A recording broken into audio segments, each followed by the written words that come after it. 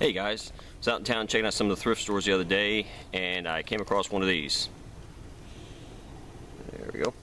This is a Platypus GravityWorks pump-free water system. All it is a gravity water filter. I did a video on the one I made up and that I currently carry in my bug out bag, the Marine Corps issue source water bladder. I believe it's a 3-liter one, and using the Marine Corps issued MSR inline water filter. As I covered in that video, it stated that the water flow, it was a lot slower and it took a lot longer to filter out enough water for a Nalgene bottle. With the Platypus, the water rate is a lot faster. It's a lot more compact, not as bulky, and doesn't weigh as much as the source water filter setup that I have. So definitely going to be replacing this in my bag with using the Platypus, and I'll take the source bladder and I'll probably just throw that in my vehicle kit. These online retail, depending upon the source that you get them from, between $115 and $130, and that doesn't include the shipping costs. I picked this up for $20. It's brand new, never ever been used, so it's a deal I couldn't pass up. So let's go ahead and take a look at all the components that go with this kit. Alright, for a size comparison, as you can see, hands down, the Platypus is a lot more smaller and compact than the source water bladder.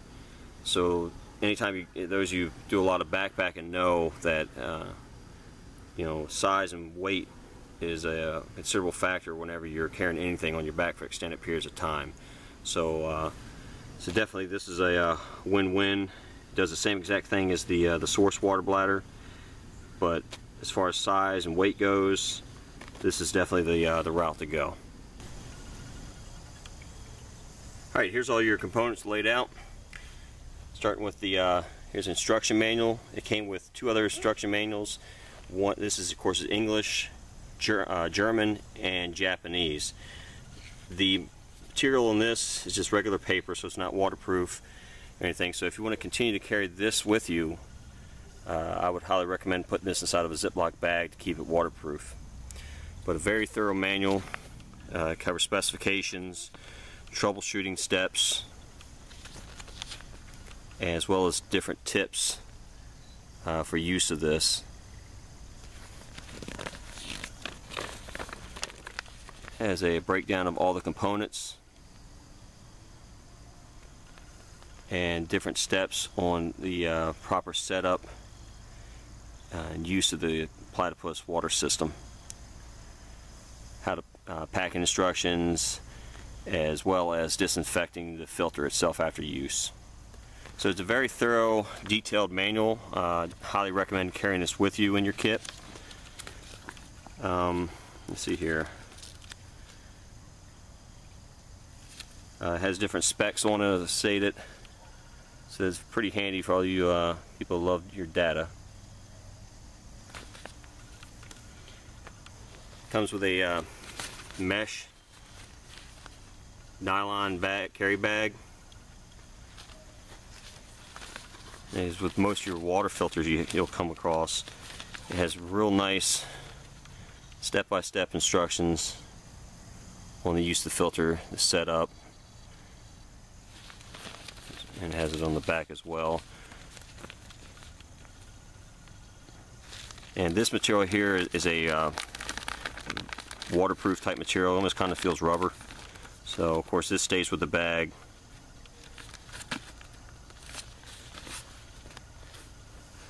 Alright, yeah, the filter itself,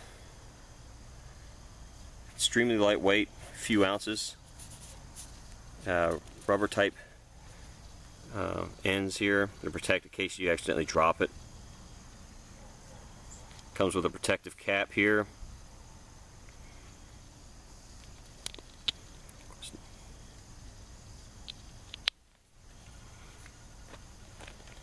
You have 2 different silicone hoses.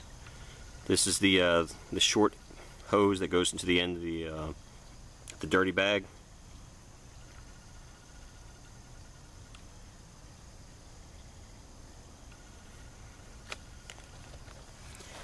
You have the longer of the 2, This is the hose that will connect onto the end of the clean bag.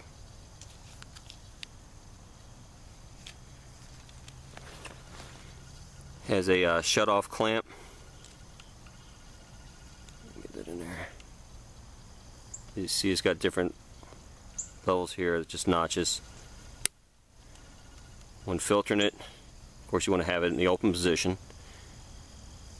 and to shut off the flow of water, just clamps down the hose in that case, stops the flow rate.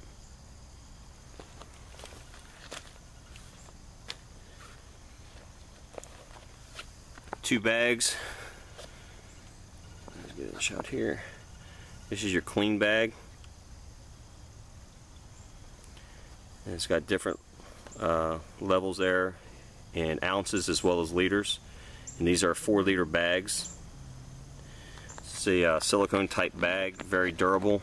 It's not going to guarantee it's not going to crack on you, whatever, unless you freeze water in it and you sling it around against rocks or whatever. This is your transport cap.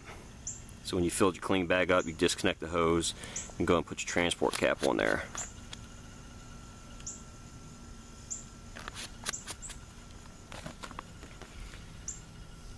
As your carry nylon loop handle on the end. So for transportation of the bag itself. And the final item is the actual dirty bag itself. Has the same measurements on the side.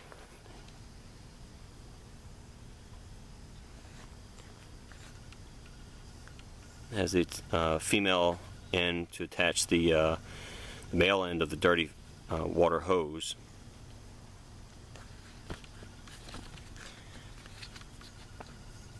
You have nylon strap for hanging of the bag. And what's the difference between this bag and the clean water bag? It has a press closure type opening like you would find on your Ziploc bags. So this allows you to go ahead and fill from any water source that you have available to you.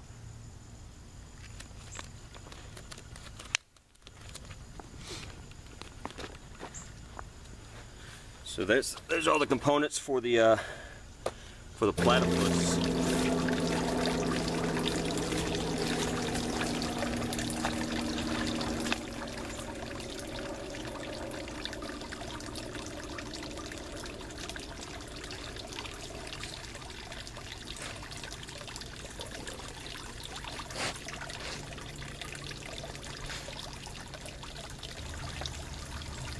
Alright, setting this up for filtering the water is pretty easy. So you can follow the instructions. Once you've read them, they're pretty easy to remember. Alright, so we've already filled up our dirty bag. So we're going to take our clean bag, just unscrew the, I call it a transport cap. Just take that off. Grab the long hose. Just has this plastic adapter here. We place it on there, and we're going to go ahead and screw it in place. Let me pop it off here real quick. Alright, here we go. And tighten so it's in there nice and tight. Once you set your bag up, if you need to move this around, as you see it doesn't move, all you simply do is just loosen this up, and then you can just move it around and adjust it as needed. Alright, now before you attach the end to the filter, I'm going to make sure that you go ahead and slide that clamp on first.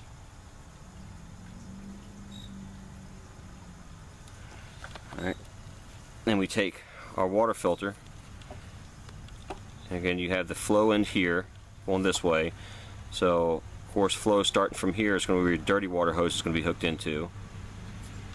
So take off the protective cap on the other end.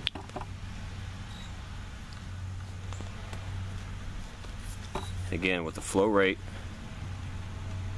this end here is going to be where your the filtered water is going to eventually come out of. So that's where we're going to put our clean water hose. And it stays right onto the, it's barbed, so it's going to hold it on in place. Alrighty. So that is setting up the clean bag. So now all we do is set it up and connect it to the dirty water bag. Alright, we've got our dirty water bag, and we got some not so clean water I got out of the pond there. And see, it looks like apple cider. So once you fill it up, make sure that you take and seal that top Ziploc portion. Make sure it's nice and sealed, and just if you want to test it, just flip it over and no water will come out of it. Alright. So we have our small, I call it the dirty water hose, with the male connection on there. And we're going to attach this to the filter. Before we get to that, one of the things that I added to this kit that it does not come with is I added a carabiner. Of course, any type carabiner will work. This is a climbing one, so this is has a safety rating, but you can use a non-climbing one that you can pick up at a hardware store, dollar store, wherever the case is. So again, this just makes it easier to connect to a branch, rope, whatever. So we're going to take and put this up in a branch, making sure that the dirty bag is higher than our clean water collection bag.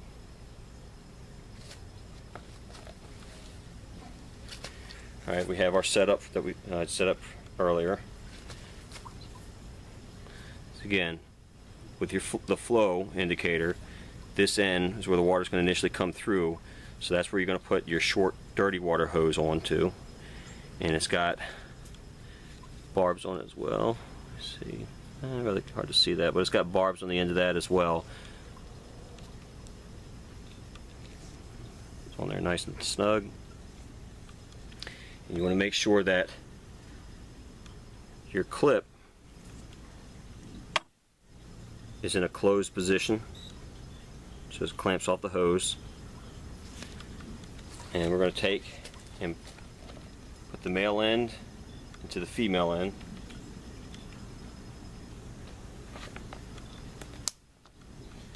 Alright, now you're not going to see any kind of water flow. Zoom in here. There's going to be no water flow whatsoever until you release your clamp. So once I release the pressure off the clamp, there goes the water.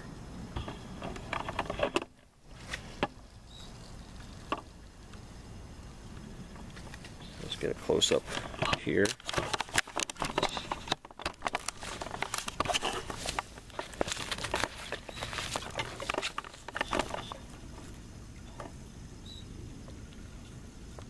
Now the water is still going to look, in this case, a little bit dirtier,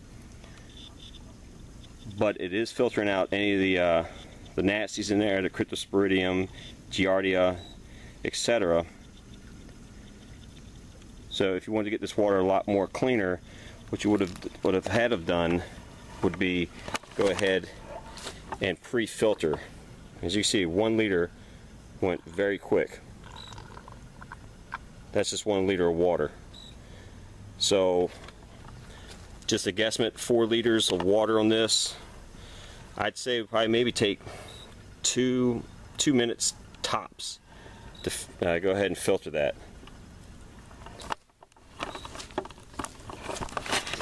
Camera off here.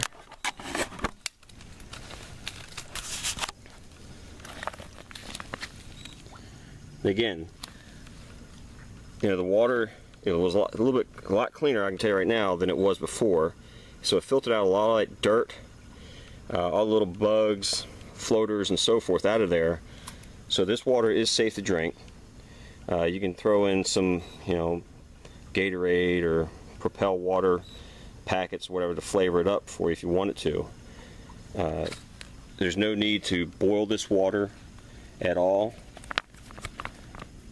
You know, if you're in a situation where you need a drink of water, you're not going to care what that water looks like. So again, it filters water a lot faster than my source water bladder It took me probably around 15, almost close to 18 minutes to filter 1 liter, or as it were, 1 Nalgene bottle of water through the source water bladder. Where this one here, I can fill up a 4-liter bladder in probably right about 2 minutes or less. So definitely a huge improvement over the source bladder setup.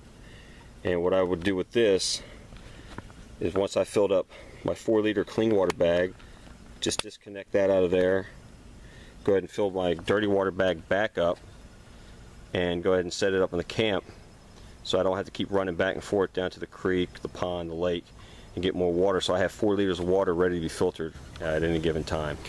So in conclusion, I give this bag a 10 and a big thumbs up on it. It's very compact, lightweight, will not take up very much room in your bag. It's great for if you're on the move, as well as for a water source in your camp. The price is a little bit, a little pricey, $100 plus, but again, you get what you pay for. Don't take just my word on how great this is. Ask around, watch other videos that are out there on YouTube, do your research. But for me, I find it's great. One thing, you want to make sure you find the cleanest water source available to you.